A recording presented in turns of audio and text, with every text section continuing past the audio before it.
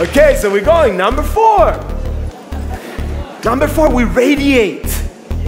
Now we got into the fire, we got into the core, we activate our higher selves, we recognize, we remember who we are. Now we radiate. We radiate to the world, to every cell of our being. We expand this energy like a ripple effect from this core out there.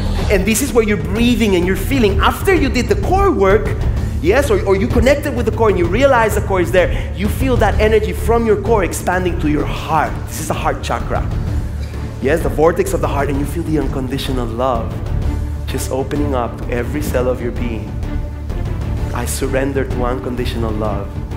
I let unconditional love guide me and work through me and speak through me and dance and play through me. After I turned myself from carbon, I became this diamond that now can radiate this energy that comes through me.